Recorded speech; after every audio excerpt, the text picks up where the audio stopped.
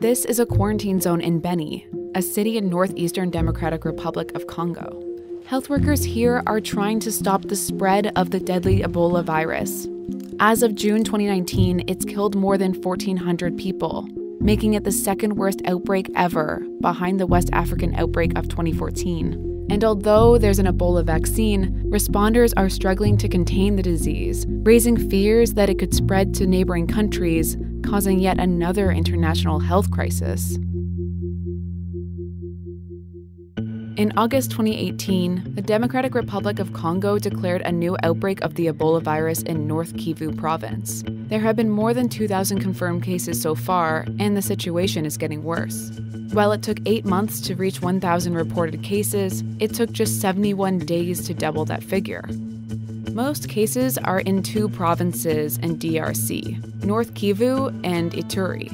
And in early June, it spread to Uganda. If the analogy is to a fire, it's an outbreak that slowly smoldered. This is the 10th outbreak of Ebola in DRC. Just weeks before the outbreak in North Kivu was announced, another had been tamped down in Equateur province. But this is the first outbreak in an active conflict zone. It's estimated that there are more than 100 armed groups operating in the area, and clashes with local security forces pose a constant threat to civilians. The situation in Ituri province has worsened since the middle of the last week, with multiple attacks involving the Hema and Lendo groups. The lack of access to communities and attacks on treatment centers and workers is making this epidemic hard to contain. More than 300,000 people have been forced to flee violence in the region in the month of June alone, which poses a problem for responders who are trying to isolate people with the virus and track down everyone they've come in contact with. Cities like Goma, which has a population of more than 1 million people, are on high alert.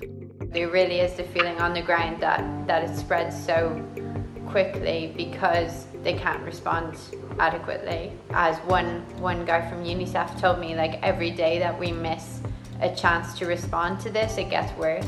That's Sally Hayden, a freelance reporter who has been covering the outbreak in North Kivu. People are quite frightened. They're still kind of trying to figure out what's going on. I mean, around Beni where I was and around Goma, there are checkpoints constantly. People with thermometers will take your temperature, they'll make you wash your hands with chlorinated water, and that's just driving around a city. Together, Congo's health ministry, the World Health Organization, and multiple NGOs are trying to get the situation under control. Responders are trying to vaccinate as many people as possible, but misinformation and mistrust of foreigners is rampant. Some people believe that it's not real. They believe that it's the government trying to quell opposition or that it's made up by foreigners. There are also a lot of rumors around, if you go to a treatment center, they say you might be killed or your organs might be harvested, or if you get a vaccination, it might kill you. We always see challenges when Ebola or another hemorrhagic fever virus is new to an area. Lots of questions, lots of concerns, lots of uncertainty, and it's an ongoing concern in terms of how to build trust within this community.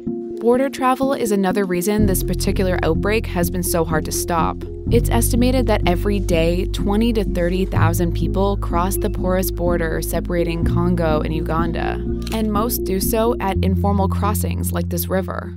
Screening checkpoints are dotted along the border in an effort to prevent the disease from spreading to Uganda. And similar efforts have been set up along the border of Rwanda, Burundi, and South Sudan, which has no formal healthcare system after years of conflict. Past outbreaks of Ebola have been subdued by isolating the sick and vaccinating everyone that person came in contact with. But that strategy is not working this time around. The UN has stepped up its response to the crisis in recent months, but has stopped short of declaring it an international public health emergency. It was the view of the committee that the outbreak is a health emergency, but it does not meet all the 3 criteria for a public health emergency of international concern. Efforts to end the outbreak are expected to continue well into 2020, and until the root causes of instability in the region are addressed, the fight against the virus will likely continue to be an uphill battle.